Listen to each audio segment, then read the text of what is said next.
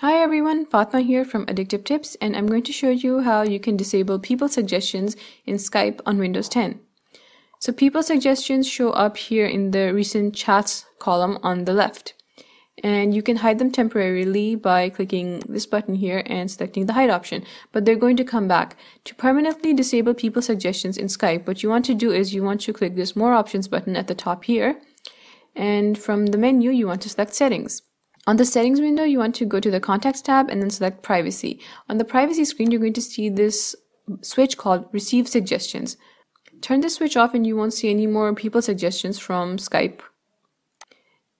And while you're at it, you might also want to turn off appear in suggestions, which is going to remove you from other people's suggested people list and save you a lot of unnecessary ad requests on Skype.